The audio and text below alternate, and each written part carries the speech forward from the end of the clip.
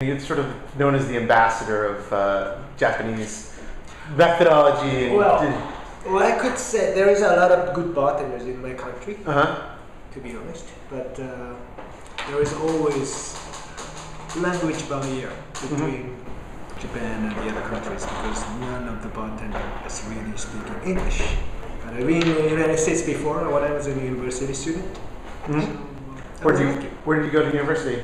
Eastern Washington University in Washington State. For somebody who's not really familiar with Japanese bartending, right? How do you condense the differences of what that is compared to what we're used to in the United States? Well, the bartending thing is not invented in Japan, and so is car, refrigerator, cell phone system, anything. Japanese is not good at the inventor stuff, but they are good at to make it their own way.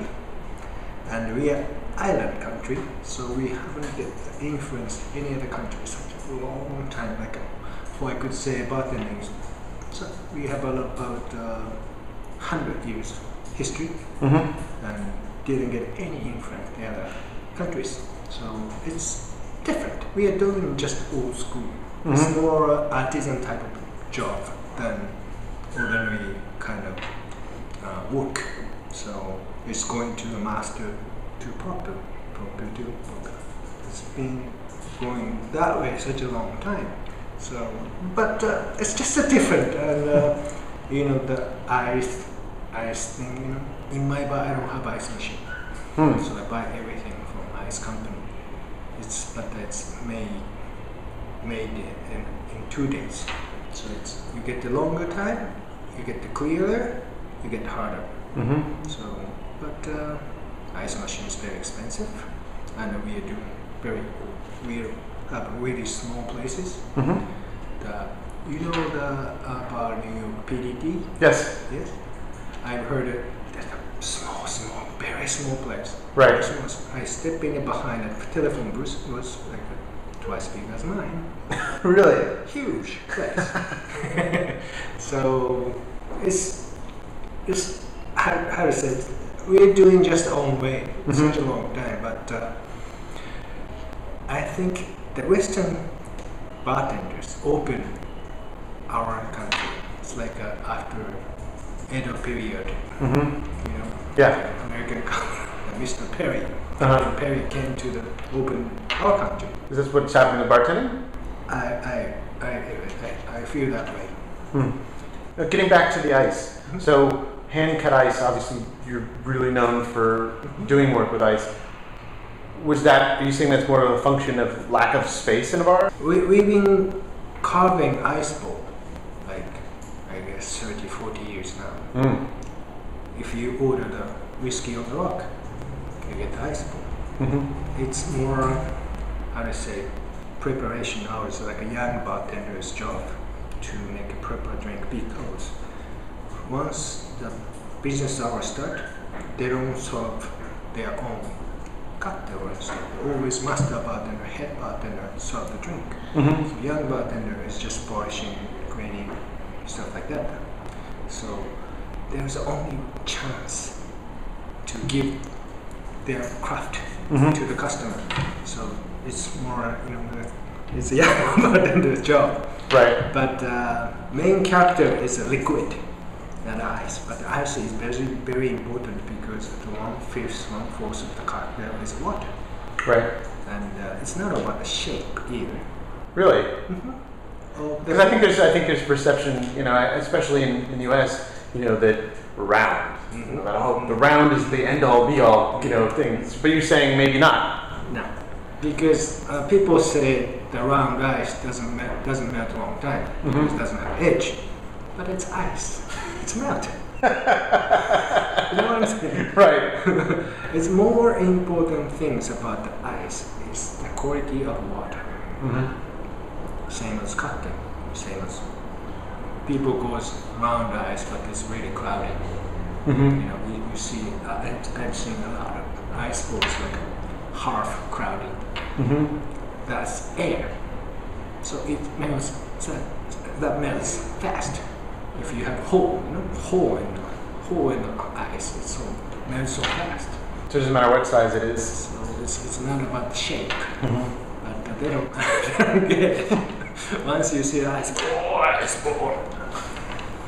It's not right. It's not right. Are there parallels between sushi and? Yes, sushi chef and bartender is always compared Mm-hmm. because you make something just in front of the customers, Mm-hmm. and the chef go to the market to pick the fresh ones, what they want. But for us, we have plenty of a product and behind, and choose the combination and stuff. So we are very conscious to be looked at by customer in front. That's why they're compared each other all the time in our country. Mm-hmm.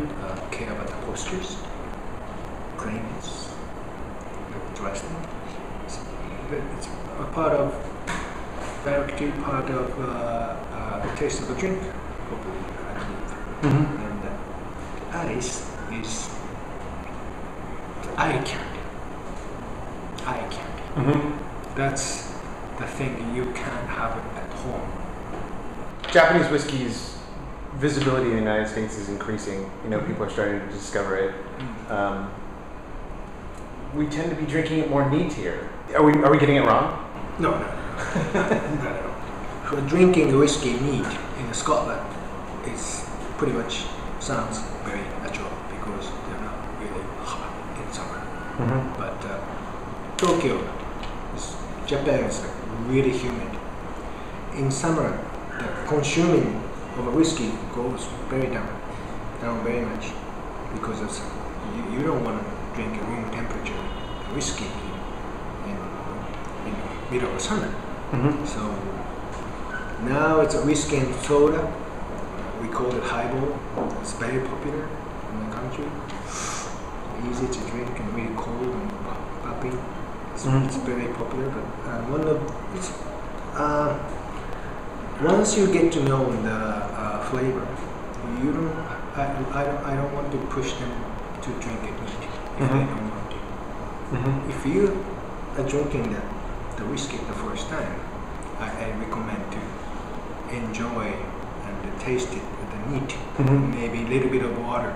You know, that's how to define the flavor. Right. But once you get to know on the rock, whiskey and water, whiskey soda, whatever. So it's very popular to drink it on the rock in my country. And bar, it should be more fun. You know, if you drink it on whiskey and with ice ball, why not? Right. You know? The shake seems to be, for a Westerner looking at the Japanese sports, it seems to be the pinnacle of difference. Talk about the Japanese style shake. Again, it's different, but I think the main purpose to shaking a drink is to put air inside the drink, not only make it cold. Because nowadays, like Salvatore was talking about our spirits in the freezer, minus 20 degrees, juice in the fridge, so it's cold there. Why do you have to shake? It's already cold, just pour and serve it. Of course, you can mix. You should mix it, unify, I could say. But again, Japanese and the other countries, different between those countries. The most different part is ice. Again, I told you that our ice is very hard. And basically you guys are using ice machine's ice. And you have a tin shaker, Boston shaker, has for lots of space inside. Right. So if you shake it, in short time you can put enough air inside to make it drinks easy to drink.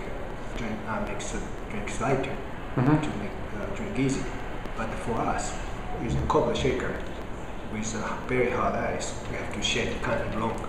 Mm-hmm. If I use ice machine's ice with a copper shaker with a short stroke, Mm-hmm. it gets watery so fast. And I've been trying to use French classic, Boston shaker, tin shaker with Japanese ice, but it gets the equipment doesn't suit Japanese ice. So I don't prove that thing yet because I don't have ice machine in my bar. Right. In the near future, I would like to use European equipment with ice machine's ice to make proper Japanese style cocktail. If you were to give one gift on behalf of, a lot of Japanese bartending to the Western bartending, what would that gift be? What style or technique or thing would you say, here Western bartenders, here's our gift to you to use, Well, go back to the Mr. Calabrese's presentation this morning. For me, the hospitality in my bar is like 80-90%. Like making proper drink is like when you take a taxi, the driver goes to the right place, in the right place, and the right place in the right way. Mm-hmm. Something like that. I put so much effort to the drink, but I like to feel it's a piece of cake, Mm-hmm. But the hospitality, one of the 10 times couldn't do well, they don't like it. Mm-hmm. So the hospitality really is more, the enjoyment of the drink is directly tied to that hospitality. And my bar is really, really small. 7-8 for the bar, like 10-8 for the table, like only 5 tables. Mm-hmm. With me and my bartender, 2 bartenders. Wow. People, of course, you need the money for the business, but I don't allow people stand or wait. If it's full, sorry, come next time.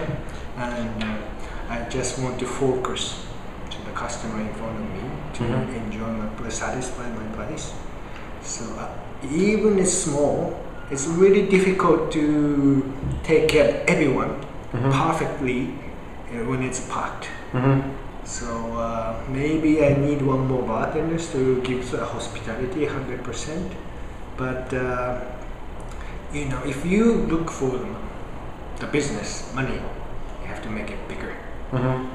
Allow to stand it. So bartender is just going to a cocktail machine, just making, and you got exhausted in the end to make money.